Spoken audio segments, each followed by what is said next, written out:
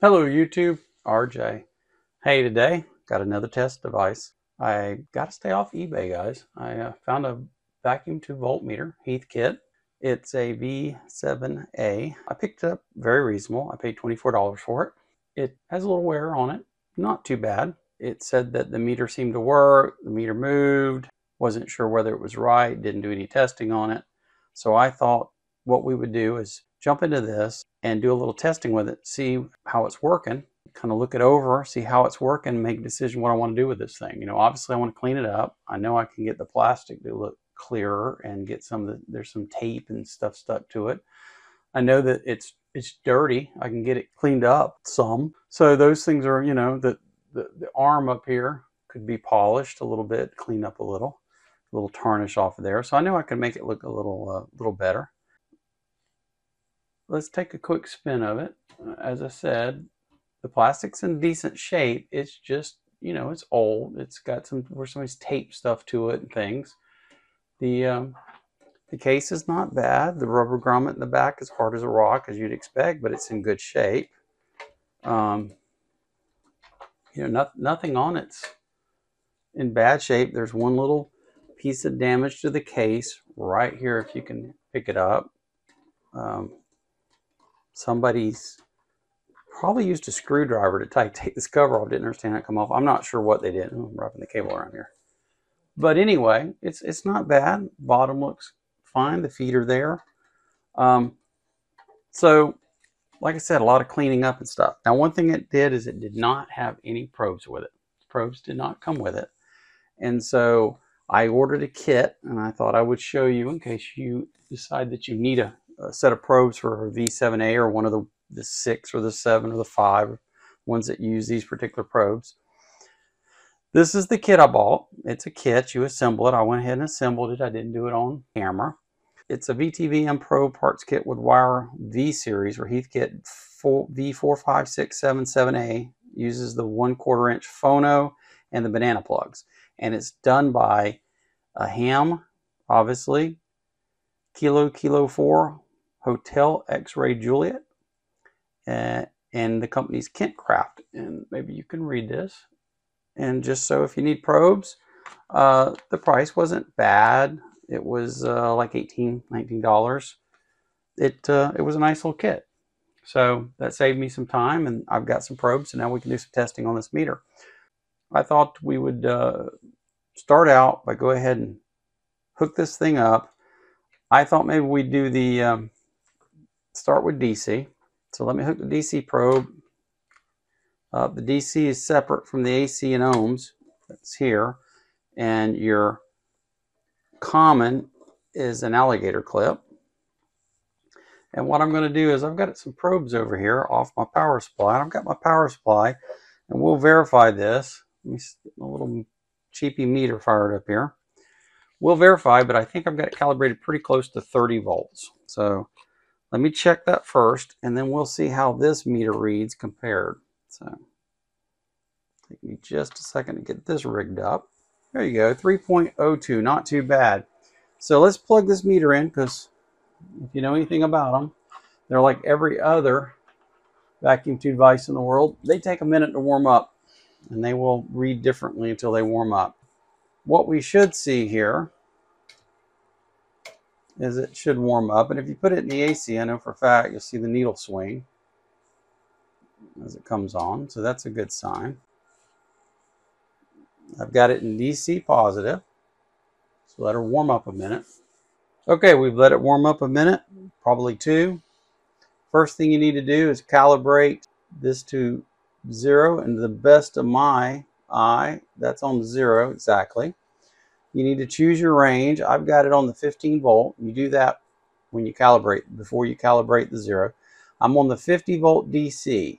So here's my DC volts up here. So my DC volts for 50 volts, the bottom rail here, that's your AC/DC, 15 and 50. So my 50 volt down here. I've got 30 volts here on my meter. Let's go ahead and connect and see what we see. Looks like I'm showing about 30 if I lean over in your way here, I can get rid of parallax. I'm reading about 36.5. So we're off there a little bit. Check that again. Yeah, we're reading high. So got a little calibration issue of some kind. Maybe some resistors that's went out of calibration might have to change out, but that's what we're seeing on DC. So the next thing I would say is let's check AC. So I'm going to go ahead and turn off my DC power supply. That's not going to help us much checking AC. Take my common off. And I've got to decide how I'm going to check AC. So give me a minute.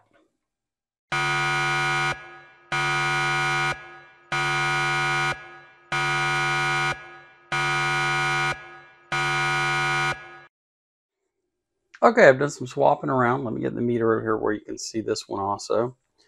I've done some swapping around we're on AC for this meter now. I'm going to go to AC for this meter, and I'm going to zero the meter again. And I'm on, well, actually I need to put it on 150 volts and then zero it, don't I? Okay, now we're on 150 volts AC, which will be the 15 scale here on the AC-DC right here. And while I don't recommend the procedure I'm doing here, I recommend you don't do this, but I've got a power cable with stripped ends here, and I've got this meter hooked up. I've got the common hooked up here, and the AC probe's plugged in. I've got the correct probe, and I'm going to plug this in just long enough to touch here, compare what I've got here to here. A little bit of a not best practices, but it's what I had available. So we're reading 123.3, flickering 0.4, 0.2, somewhere around there. So I'm going to grab this probe and steady it, and let's see what we get here. Okay, on the 15 scale, I'm reading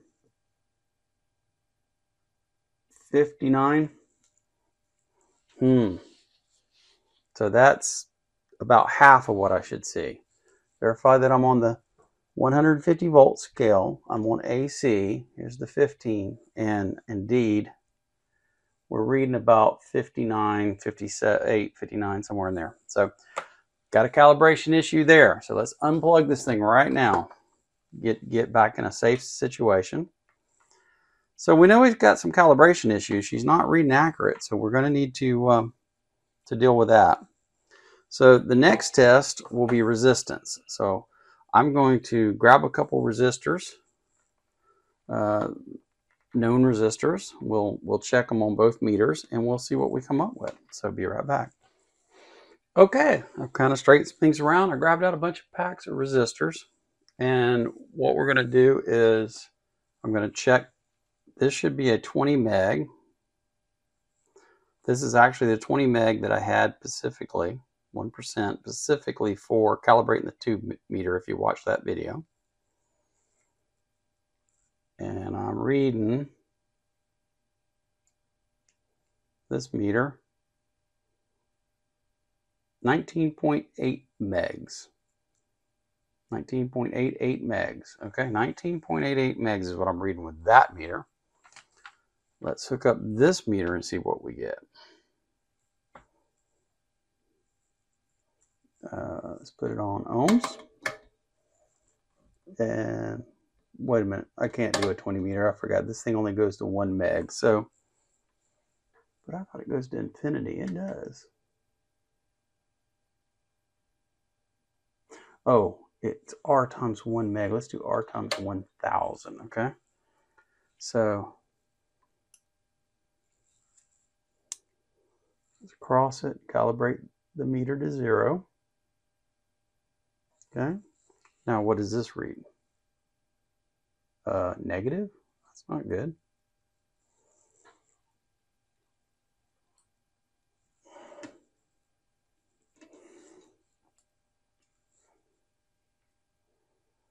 It's not even going over here. Wait a minute. This should adjust it all the way to infinite, and it doesn't even go up. We don't even need to go any farther. I mean, this thing is knobs coming off on me for one thing. Well, that's going to be something we got to deal with. Or if the pot's just dirty. It's kind of acting like that could be the case. Yeah, now it's getting up there. So maybe get over here and try to get it to read infinite.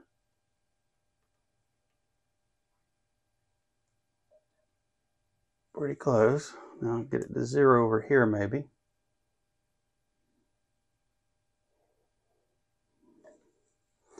Now what do we read? Negative.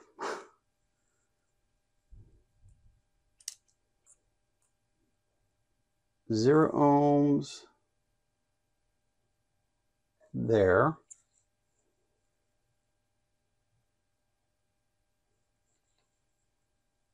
Nothing there. Let's go to the 1 meg scale and see what we can do.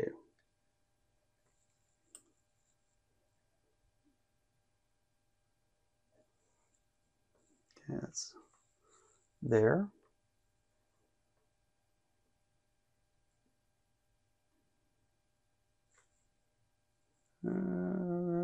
Shouldn't be moving around on me when I'm not touching it.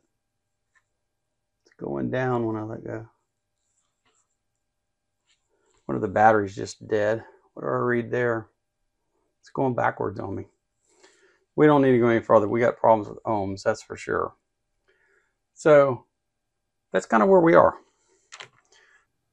Okay, I think this is a good spot to end the video. We've got a good understanding of what's not working on the meter, which is pretty well everything, as you saw. And so we'll pick up in part 2 of this series with tearing down this meter and looking at what's wrong, and go ahead and start cleaning everything and preparing, polishing the plastic on, getting everything ready to go back together. I hope to catch you in that next video. Thank you so much for being part of the channel.